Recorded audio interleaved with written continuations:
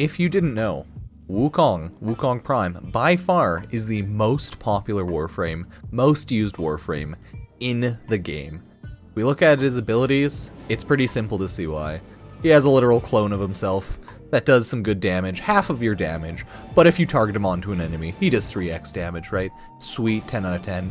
He has invulnerability heals on a cloud walk, and then he has more invulnerability, armor build, and damage blowback, so his abilities are kind of stupid, kind of broken, and kind of strong, which makes Wukong Prime the #1 most used Warframe in the game. People like AFK, aimbot, go burr. Like sub.